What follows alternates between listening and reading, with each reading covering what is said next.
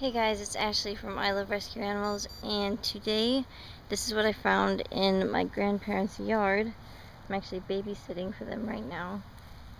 It's very hard to see, but I found a baby bird. Okay, and at first I called the people and they said I should just leave it where it is. I guess they thought it was like a fledgling or something, and then I called them out and I'm like, there's no way this thing's flying. The mom's not gonna like come pick it up and take it back to the nest. So then they suggested that I make it a little nest and move it just a little bit away. Put some grass in there. Since the baby bird is still moving and is making some chirps, not right now, but when I picked it up earlier it did. The mama should be able to find it from its little chirps that it'll make. So I've made this makeshift thing because I can't find hardly anything in this house since I don't know it.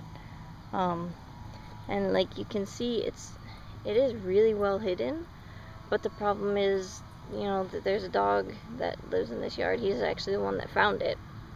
He was sweet with it, but still, he's big. So he could hurt it on accident. And there's also cats in the area.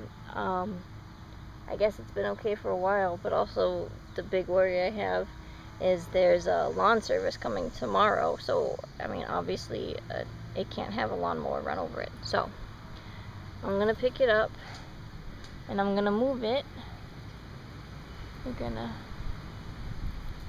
be very gentle. Okay. See, so this thing is pretty young. I don't even know if that's focusing. But I don't know. I don't know if it's a blue jay or what. Yeah, it's having a really hard time focusing on this. Hold on.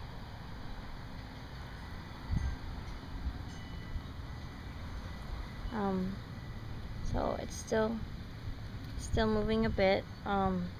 They said if I don't see the mom come back in a while, I should call the rehab place back. I don't know. I'm not quite sure what to do. They said put it in a bush if I can, but there's no bushes around here. So this is where I need y'all's help, okay? So I was thinking I could put it like here, put these other flower things near it, to cover it up some, like that. I don't know. Another option I have is maybe trying to hang it from up there, but I don't know if that's moving it too far. And then another option I have is hanging it off of the fence over there, and I could try and hang those other flowers by it too, so it would have stuff there too. But the baby fell here, so I'm not sure how far I should move it. So if you guys could give me advice, that would be great.